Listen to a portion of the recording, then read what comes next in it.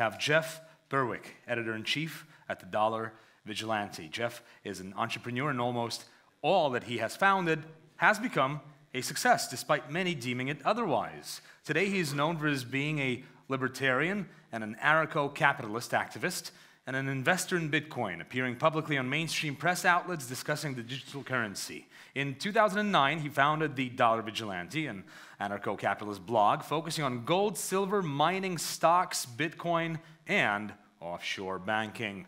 Ladies and gentlemen, to your warm applause, Jeff Berwick.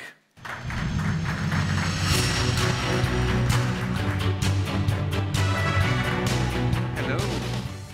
How you guys doing? It's such an honor to be here. Thank you, Vigilante, for everything you've done. This is so amazing to watch this grow. I've seen it since the beginning, Liberland. Many people ask me, wherever I go, I travel a lot, and people say, where are you from? What country are you from? And I always go, I'm a human being. We're all human beings. I don't identify with what mafia extorts me or owns me. But I do say now, almost always, wherever I go, if you look at wherever I'm speaking, they'll say what country I'm from. I always say Liberland. This is my motherland. This is my motherland. I felt so good even just coming here. It's like I'm going home. This is a place that, it's not even just a place, it's an idea, obviously, but it's everything that I believe in is what is being built here right now. And to see it being built is so amazing. Of course, if you look back and if you listen to history or his story, they will say, well, the USA, the United States, which has turned into the United State, which is the USSA, which is a fascio-communist police state, is the bastion of freedom in the world. Obviously, it's not, and as we're watching right now, as we speak, there's bombs being dropped on Damascus by this empire that started as supposedly the smallest government, the most under-control government, the minimalist government. Look what it's become today. This is what happens with governments. Governments are an unnecessary evil. But we do live in a world today where we do still have these things, unfortunately.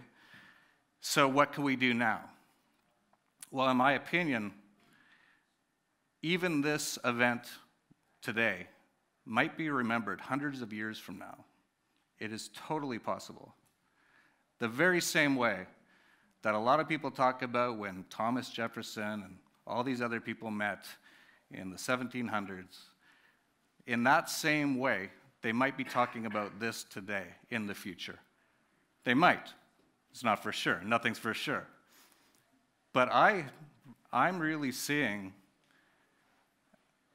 I'm so impressed, actually. So impressed by what I've seen, how quickly it's grown, how many amazing people are gravitating towards it. And of course, I don't understand why people don't want freedom. I don't get it, but there's a lot of people in this world who don't want it. They want to be slaves for some reason.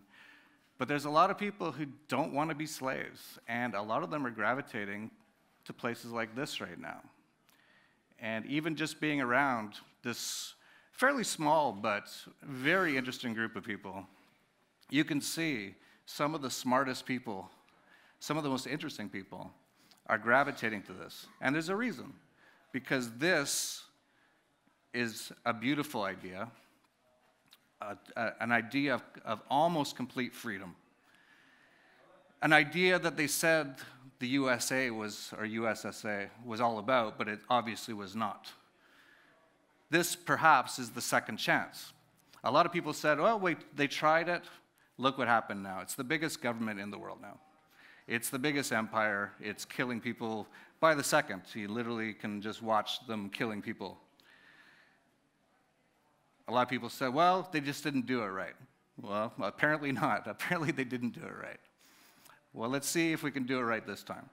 And I think we have a massive, massive opportunity here.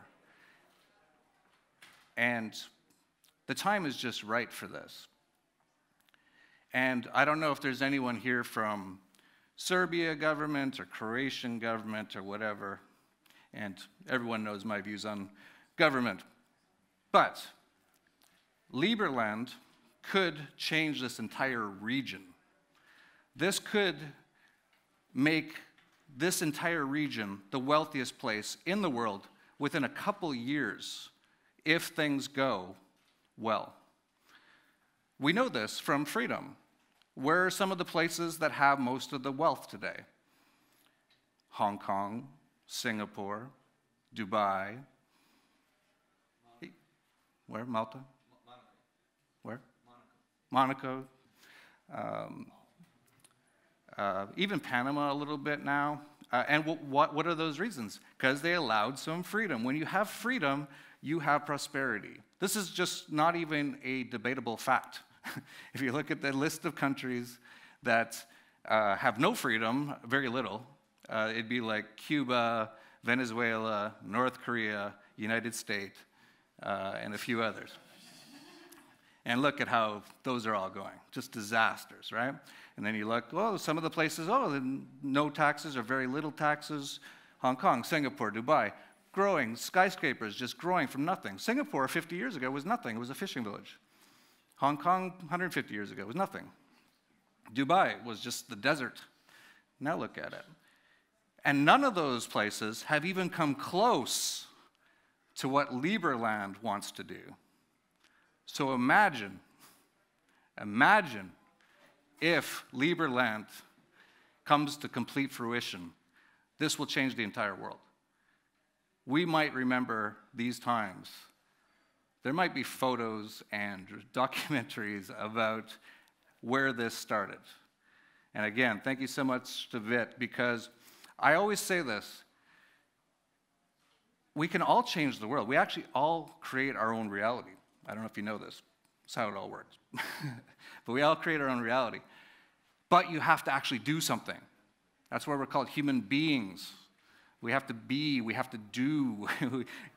Most people, unfortunately, they go to their government indoctrination camps for 12 years and they get beaten down and fluoride in the water and vaccines, and they're done. They're zombies. They're over. But some people do things, and when they do, great things can happen. And I think Liberland has that potential. So if there is anyone here, I don't know if there is, I haven't talked to too many people. If there is a Croatian or Serbian government sort of people, this is, if you care, I don't know if you care or not because you're a government person, but if you do care about the people in your area and you want them to have the best life possible, Liberland is the best opportunity for this entire region right now. It will bring in, if it comes to fruition, billions of dollars into this region. The Serbian and Croatian government, if they care about the people, it's very sketchy if they do or not. If they do, I would create sort of free trade zones all around Liberland. This whole area could become the bastion of freedom and prosperity for the entire world so easily and so quickly. And it will happen, I believe. It's just going to take more work. And a lot of people here, I've seen a lot of people working very hard. It's also going to be a lot of attacks.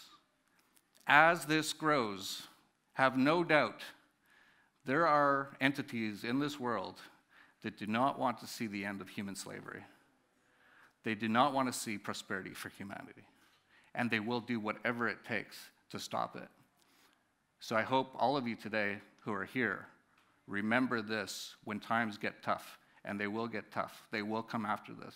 If this continues on and succeeds, there will be false flag attacks. There will be everything you can imagine. They will attack it every way. But if we're strong and smart, they can't actually stop us. And they know that, actually.